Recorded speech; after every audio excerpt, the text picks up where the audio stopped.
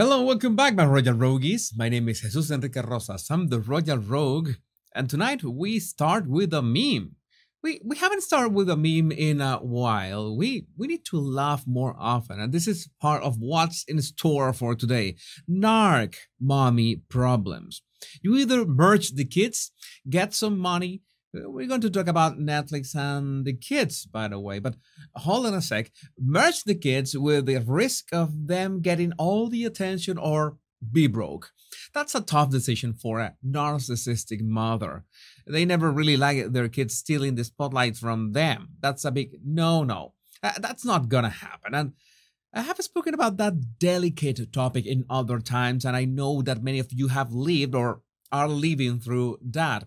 But at least your mother is not trying to merge you through a streaming giant famous for the wokenization of literally everything. And yes, I'm talking about Netflix, because it looks like their 4th of July parade was some kind of rehearsal to see how many headlines could they stir as a family, including but not limited to not Archie and not Lili. So this is just testing the waters, along with headlines like this one.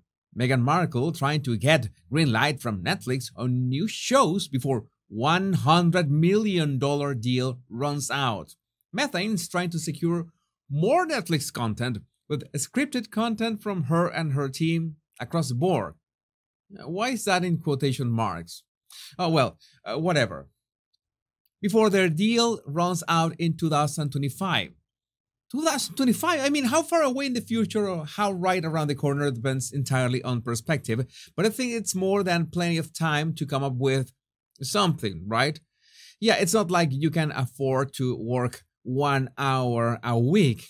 But the thing is that they don't need to come up with something. There are thousands of real-life inspirational stories out there, and I'm sure that Meghan, being a beacon of hope for women and girls, must receive hundreds of letters a day with empowering anecdotes and thank you notes, I guess.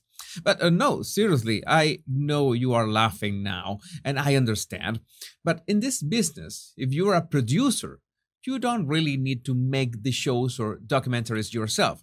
You just need to be the glue of the people who can make the show. The trick is that it takes a ton of work, and like a ton. And I'm going to give you the example of Curtis Jackson, better known as 50 Cent, who produced the show For Life. He found out about the story of an innocent man behind bars who learned the law on his own to set himself free. Yeah, it's not the first time we have heard a story like this, but Jackson knew that it would be a hit, so he went with it. And the good news for Meghan is that the job of producer is rather bossy by nature, so it fits her personality. But again, did I mention that it requires a lot of work and being able to manage large sums of money? But there's one big perk for Methane. Can you imagine how many black women out there have stories or ideas ready to be made and they just need some kind of patron to make them a reality? And besides that, you know what will happen if Meghan pitches Netflix an empowering story of a black woman, right? They will greenlight instantly. So why hasn't that happened yet? The obvious answer is that no black woman wants to work with Meghan. I mean, that's my theory. I would like to know what you think about this. But seriously, if Meghan is so loved, if she receives so many messages and stories, if Netflix would be delighted of working with this kind of topics, why is that hard? Now you have my answer.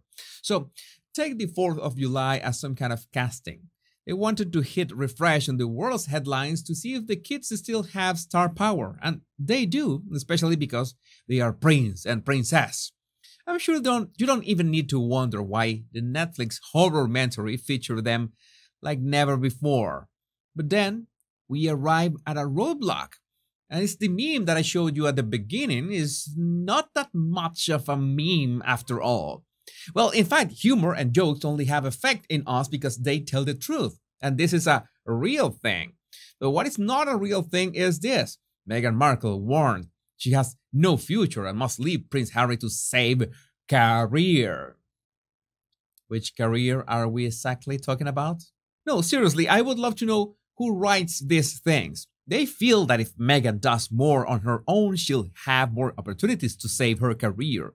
It will give them breathing room and restore confidence, or at least that's the hope. Now, this kind of content only appeals to people with room temperature IQ in Celsius.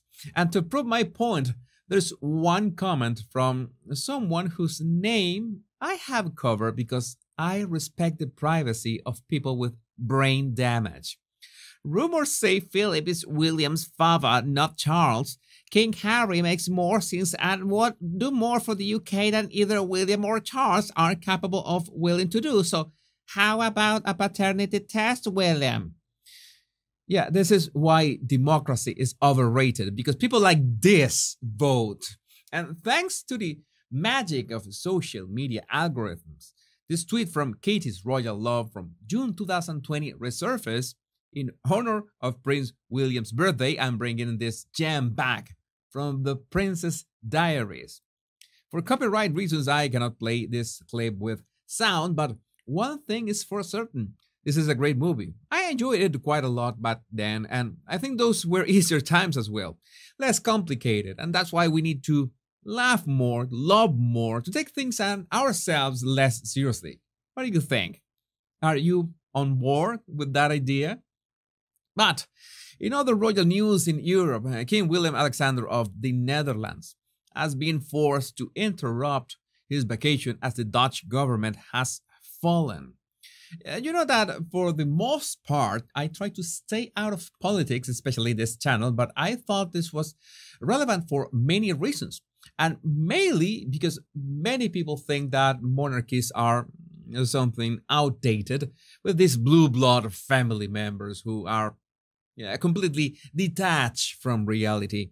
And this is to some extent proof that it is not that way. In fact, the reason why the Netherlands government collapsed was due to asylum seekers. And it is undeniable that there is a hot topic in the UK as well.